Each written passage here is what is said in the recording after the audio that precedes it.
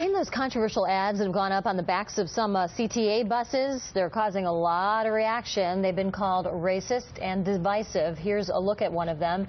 It reads, in any war between the civilized man and the savage, support the civilized man, support Israel, defeat jihad.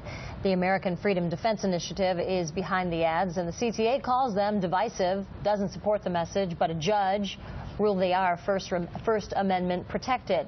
They're also bringing in revenue to the CTA. Chicago's chapter of the Council on American Islamic Relations calls them racist. They have submitted their own application to counter-advertise on CTA buses.